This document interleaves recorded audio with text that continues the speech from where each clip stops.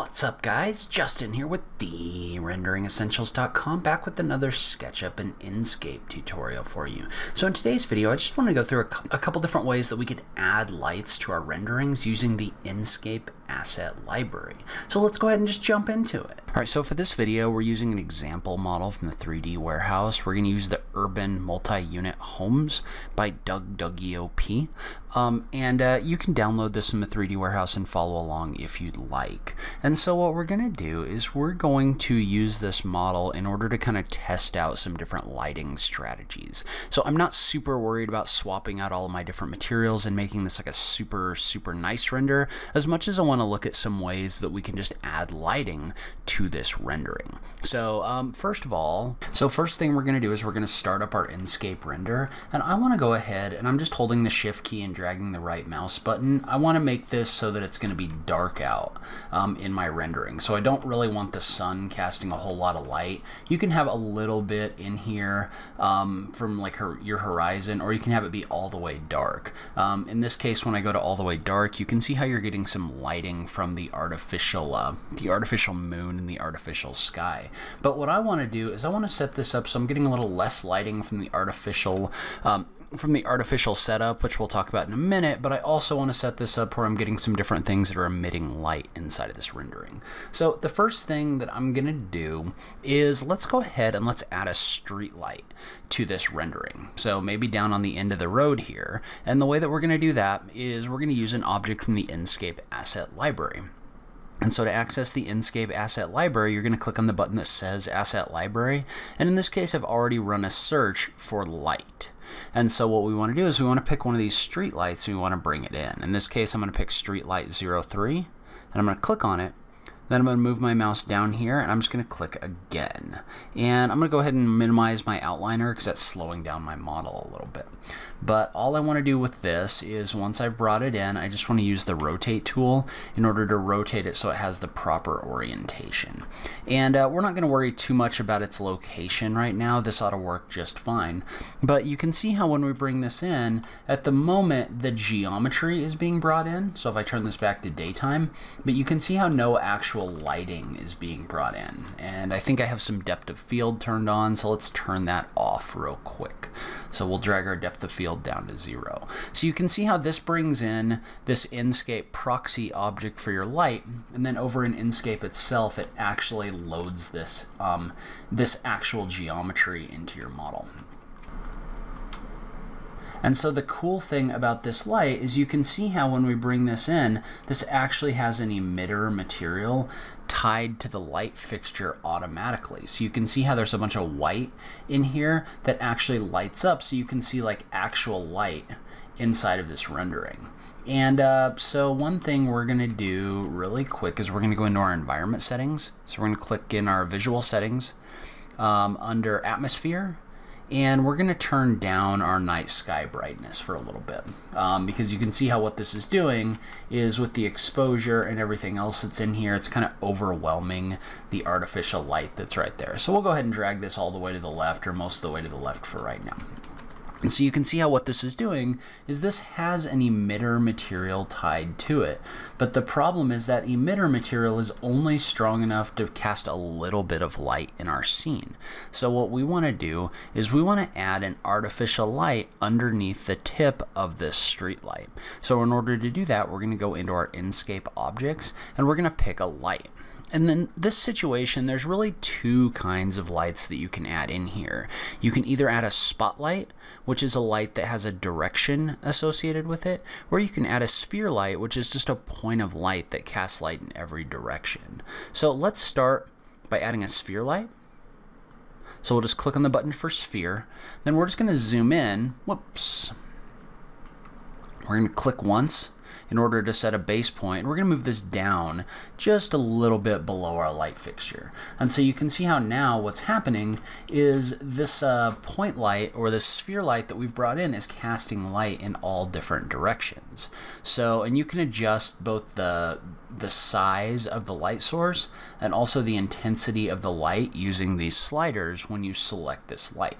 So you can see how you can use this in order to set the way that this sphere light casts light inside of your rendering. And so that is one way to do that. The other way to do that is, let's go ahead and make a copy of this light.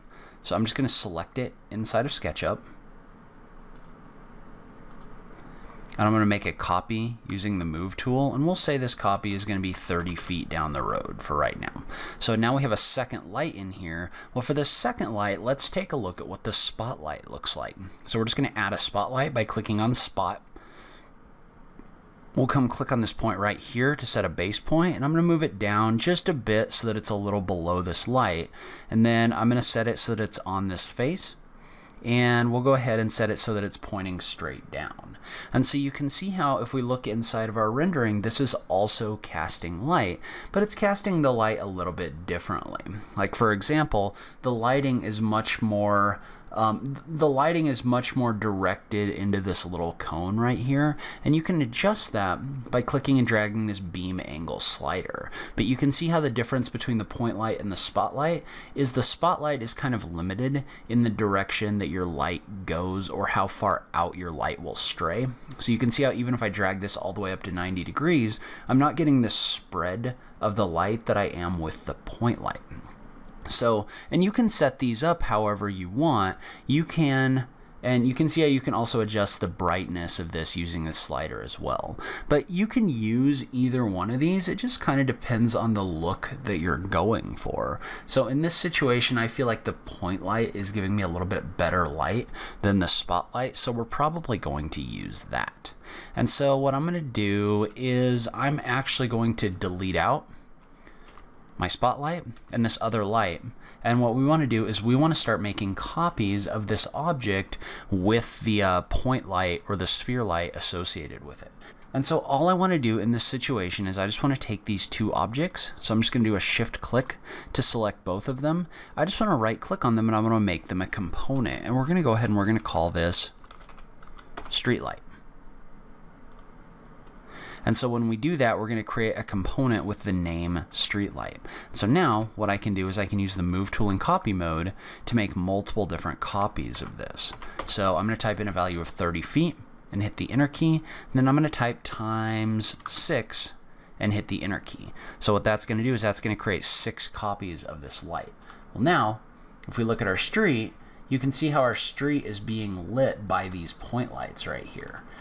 And so I would say in this situation, probably what I want to do is I want to zoom in and I want to select one of these. And it doesn't really matter which one. We're just going to double click in here and pick one of them. And I'm going to bring the brightness of these lights down a little bit so that I'm getting a little bit more of a point showing up in here rather than it just kind of casting light everywhere in the background. And so now we've got our street lights in here kind of lighting up our street. But what I want to do is I want to add a little bit of light definition to the buildings. And so what I want to do is I want to add a couple lights inside of my rendering, inside of the windows of this building. So I want it to look like these are kind of lit up in the background. So there's a couple different ways you could do this as well. So for example, what I'm going to do, and we'll go ahead and close these menus for a second, is I'm going to take a section cut across the face of these buildings, and I'm just going to add a couple point lights inside of these that are going to cast light out the windows. So they're not going to be super bright, but they're just going to make it look like there's people inside of these houses. So I'm just going to click on the button for section plane, and I'm just going to cut a section plane across this whole building. So, and I actually already have one in here, so let's delete out one of those. But we'll just use the move tool in order to cut this section plane a little further, like this. And if you remember, every one of these rooms had windows in it. So what I want to do is I just want to go through and I want to kind of randomly place some sphere lights inside of these spaces that are going to cast a little bit of light. And they don't need to be super bright. In fact, I'd recommend that they're not. But we're just going to cast, we just want enough light in here that it looks like somebody's living inside of these spaces. So you can see how I'm just kind of moving in here and just kind of randomly placing these point lights.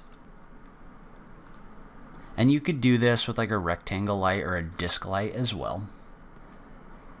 But let's go ahead and turn off our active cut. And so now, if we look at the way this renders out, what we've got is we've got some lights in the background in all of these different spaces. I'm going to go through and I'm going to use my outliner really quick. to just adjust these so that they're a little less bright. So these point lights are all inside of the outliner, so you can just click on them. And you can see how you can just kind of adjust this a little bit. So for each one of these, I'm just adjusting them. And I'm just kind of looking at what the light looks like inside of my rendering, so that it looks like kind of a soft light coming out the windows. And so now let's say I was to export a scene using these settings. So right now, if I look at this, it's a little bit weird. I feel like the artificial lighting is kind of overwhelming the sky a little bit. So what we can do is we can go back inside of our visual settings in Enscape, and in our atmosphere, we can adjust this so that our artificial light brightness isn't as bright. And we can adjust this so that our night sky is actually brighter. So you can see I can use this slider over here to turn my night sky up, and I can use this artificial light brightness in order to turn the artificial light brightness down. And so one thing I might do in here, because I don't really like this about this scene, is I don't really feel like the emitter that's built into these is doing a very good job. Like, it's fine, but you can't really see it from this angle. So it kind of looks like we've got just random light in here and it's not being cast from a source. So what I'm going to do is I'm going to go inside of Enscape, and I'm going to double click inside of one of these lights.